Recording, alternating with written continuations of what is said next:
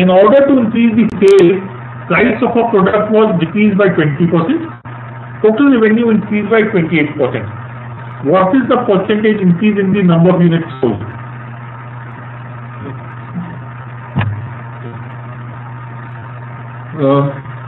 Increase in sales, price of the product was decreased. So the first thing which we need to understand that price into quantity is nothing but revenue. Okay. Price into quantity is revenue.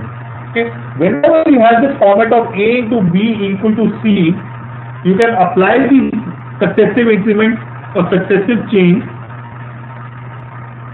formula out here. Okay. Which means if the percentage change in price is A%, percentage change in quantity is B%, the percentage change in revenue should be A plus B plus AB by 100. Okay.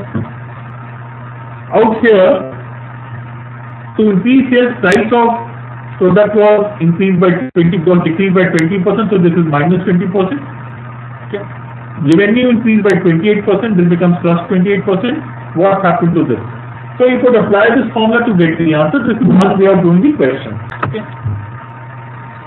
Another simple method for this is assume that the price and quantity are certain numbers and what the revenue happens to be. Okay. So let me assume that the price is 10, or since it is okay, and quantity is 10. So when the price was 10 rupees, 10 pieces were sold, and hence the revenue was nothing but 100. As per the question, the price decreased by 20%. So price became 8. The new quantity I do not know, so let me retain it as B. So 8 into B should be equal to 128. Okay. So what is the new value of B? New value of B will be equal to 128 upon 8, which is equal to 16. So what is the increase? Earlier the value of the quantity was 10, now it is 16, so it is an increase of 60%. Okay. So it is an increase of 60%. So there is a second way of doing this question. So when we are looking at these questions, the two methods that we have in front of us right now are, one, assume the values to be 10 and 10 of the price and quantity, and then the revenue is 100, and then make the corresponding adjustments and take out what happens to the item which has not changed. Alternately, you could apply the successive increment formula. Successive increment formula you could have applied by remembering that price is gone down by 20%, so the formula could have been applied. Let me just clean this up. Yeah. So it would have been applying the successive increment formula, minus 20 plus B is equal to plus 28, which is A plus B plus, A plus B plus AB by 100. AB is minus 20 into B by 100 is equal to 28.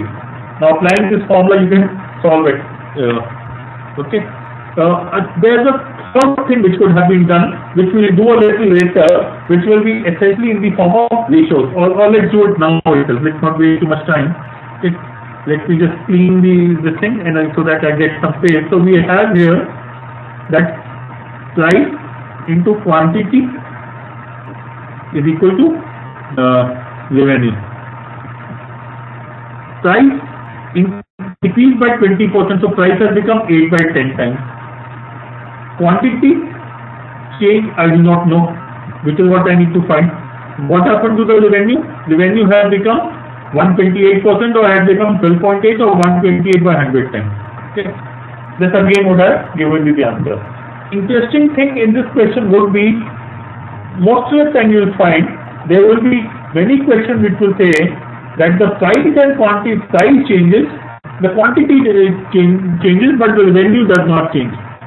So if I say the revenue does not change, there is no change in revenue, that means the price becomes 2 times, the quantity should become half. If the price becomes 3 by 2 times, the quantity should become 2 by 3.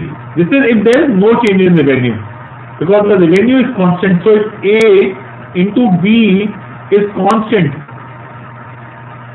then whatever happens to A, B should be the reciprocal of that. So if A becomes 7 by 8 times, B should become 8 by 7 times. Okay.